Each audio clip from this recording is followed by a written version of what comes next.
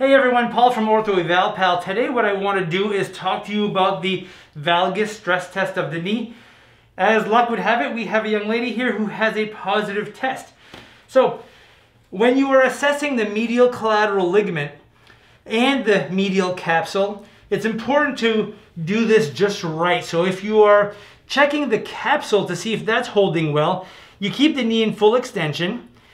You basically put this hand on the lateral side of the knee. This one is stabilizing over here.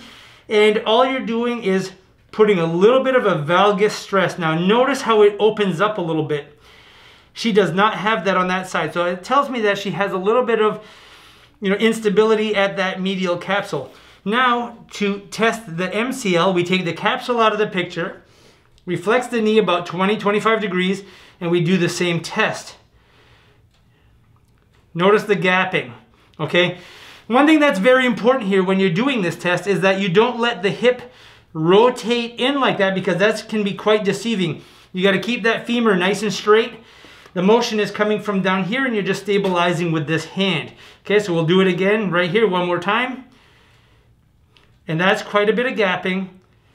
And that's a positive valgus stress test.